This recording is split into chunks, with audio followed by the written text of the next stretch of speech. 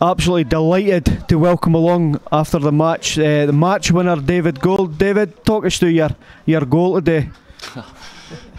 Wasn't much to talk about, to be fair. I think it was Mikey McKenna wins a nice wee flick on. I'm watching the play out wide left. Jacko drives in. I just sort of chanced my luck with a run in the middle. Fortunately, the ball actually came through the middle as well, and it was one of them you actually had to concentrate more on actually getting a connection with the ball more than anything. The other ones are easy, just to go and blast over the bar. So lucky for me, it actually went in. Yeah, and obviously you've not played the last few weeks, but you've came straight in and started today. How did you feel? You buzzing when the gaffer told you? I only found out today,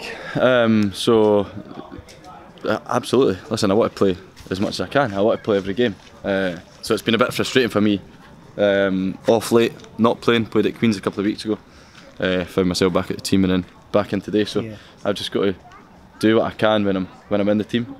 To stay in the team. The boys have been excellent. So. And how do you feel you done yourself, David? Today, thought I'd done well.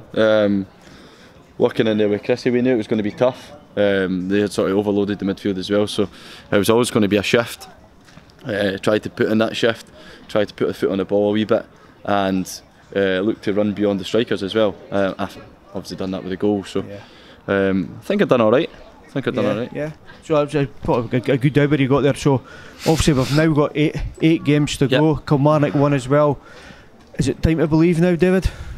I think it's time to just keep the feet on the ground still. Listen, we've been doing well from the start of the season, so let's just keep doing what we've been doing. You know what I mean? To keep the focus on the next game, which is Inverness. It's going to be a tough game. They've not been doing so well off late.